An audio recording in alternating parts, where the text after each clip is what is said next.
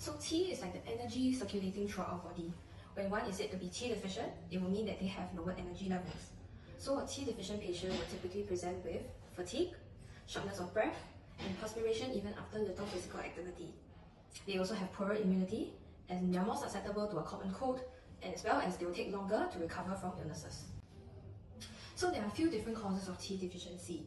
Our qi naturally decreases over time as we age, and another factor can be that our overexertion of our qi in our day-to-day life.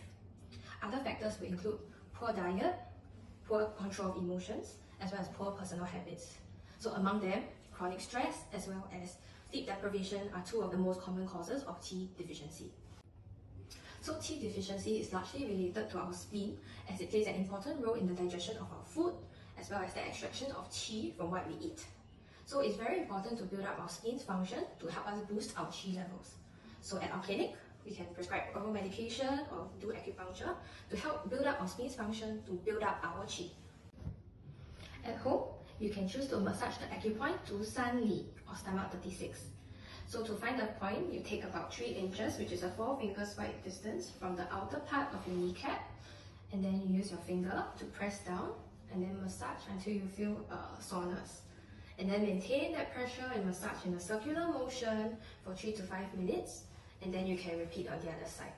So you can massage this acupoint for as many times as you like in a day, but since it has a very stimulating effect, you may not want to massage it right before going to bed. For diet, foods that are good to nourish the qi would include barley, sweet potato, mushroom, dates, honey, chicken, and beef. So in general, avoid overexertion that could disrupt your qi and get enough rest, preferably 8 hours a night. It is also important to manage your stress levels, and you may choose to engage in activities such as meditation to help calm your mind down. It is also recommended to engage in very simple exercises such as brisk walking or tai chi, or I even recommend an exercise called 八段锦 that you can do at home as well.